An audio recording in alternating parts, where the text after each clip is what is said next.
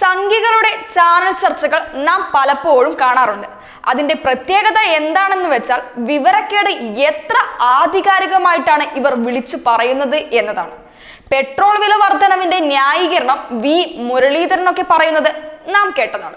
മുല്ലപ്പോമ്പടി ഏറ്റുകിടക്കും കല്ലിനുമുണ്ട സൗരഭ്യം എന്ന് പറഞ്ഞതുപോലെ സംഘകൂടാരത്തിൽ പെട്ടുപോയ കറിയാച്ചനും കിട്ടി സംഘികളുടെ ആ ഗുണം. കറിയാച്ചൻ എത്ര വൃത്തിയായിട്ടാണ് വിവരക്കേട് വിളിച്ചു കൂവുന്നത്. സ്വന്തം ഭാര്യയ്ക്കെതിരെ അഴിമതി ആരോപണം വന്നപ്പോൾ 24 ന്യൂസിന് കറിയാച്ചൻ കൊടുത്ത മറുപടി വിവരക്കേടിന്റെ ഒരു കുത്തൊഴുക്ക് തന്നെയാണ്. നമുക്കതൊന്ന് പരിശോധിക്കാം.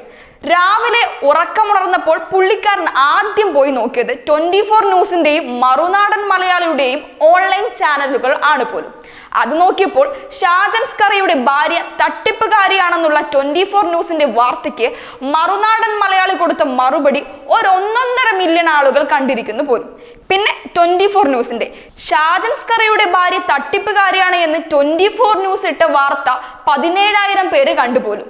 ഒറ്റ നോട്ടത്തിൽ ഇത് കാണുമ്പോൾ ശരിയാണ്, കറിയാച്ചൻ പൊളിയാണ് എന്ന് സംഘികൾക്ക് തോന്നുകയും അവർ ജയ് മറുനാടൻ വിളിക്കുകയും കമന്റ് ബോക്സ് നിറയ്ക്കുകയും ചെയ്യും.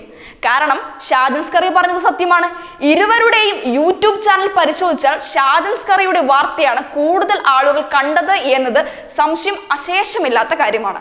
എന്നാൽ ഇവിടെ സംഘികളെ കറിയാച്ചൻ മണ്ടന്മാരാക്കിയത് എങ്ങനെയാണെന്നോ? 24 ന്യൂസ് കറിയാച്ചന്റെ പോലെ 1, 2, 3 ആളുകൾ പണിയെടുക്കുന്ന, കറിയാച്ചന്റെ തള്ളൽ ഭാഷയിൽ 1 മില്യൺ ആളുകൾ കാണുന്ന ഒരു യൂട്യൂബ് ചാനൽ അല്ല. അത് മുഖ്യധാര മാധ്യമമാണ്. കേരളത്തിൽ ഏഷ്യാനെറ്റിനോടും മനോരമയോടും ഒക്കെ കിടപിടിക്കുന്ന ചാനൽ.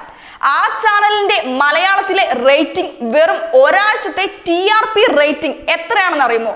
52,251K. എന്താണ് ഈ TRP എന്നറിയാമോ? ടെലിവിഷൻ റേറ്റിംഗ് പോയിന്റ് ആണ് TRP.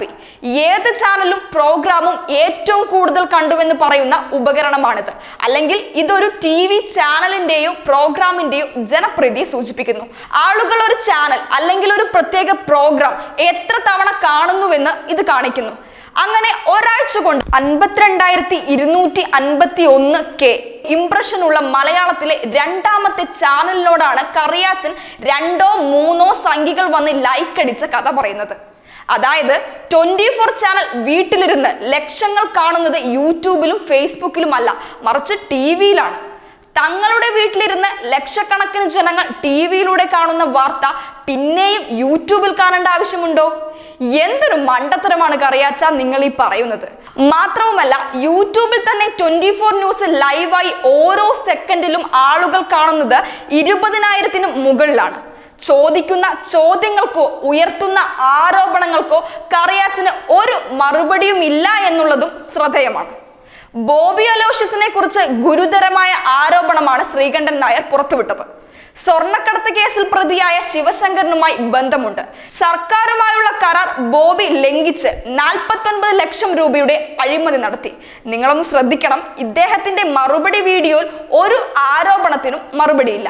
മറിച്ച് ശ്രീകണ്ഠൻ നായരെയും 24 ന്യൂസിനെയും കുറിച്ചുള്ള അവഹേളനങ്ങളും വ്യക്തിഹത്യകളും മാത്രം. ഞങ്ങൾ ഇത്തരം നിലവാരമില്ലാത്തവന്മാരെ ഒരുപാട് കൈകാര്യം ചെയ്തത് കൊണ്ട് താഴാനും ഉയരാനും ഞങ്ങൾക്ക് യാതൊരു മടിയുമില്ല. അതുകൊണ്ട് 24 ന്യൂസിനോട് ഒരു കാര്യം, ഷാജൻസ്കറിയോട് മുട്ടാൻ പോകുമ്പോൾ ഒന്നുകിൽ ഷാജൻസ്കറിയുടെ നിലവാരത്തോളം നിങ്ങൾ താഴാൻ ശ്രമിക്കണം, അല്ലെങ്കിൽ ഷാജൻസ്കറിയെ നിങ്ങളുടെ നിലവാരത്തോളം വലുതാവണം. അതെന്തായാലും പ്രതീക്ഷിക്കേണ്ടതില്ലല്ലോ. പിന്നൊരു മാർഗം ഷാജൻസ്കറിയുടെ നിലവാരത്തോളം തരം താഴുക എന്നതാണ്. അത്രത്തോളം തരം താഴാൻ ഒരു ശരാശരി മലയാളിക്ക് കഴിയാത്തതിന് മാത്രമാണ് ഈ മഹാൻ ഇപ്പോഴും ഇങ്ങനെ തകർത്താടുന്നത്.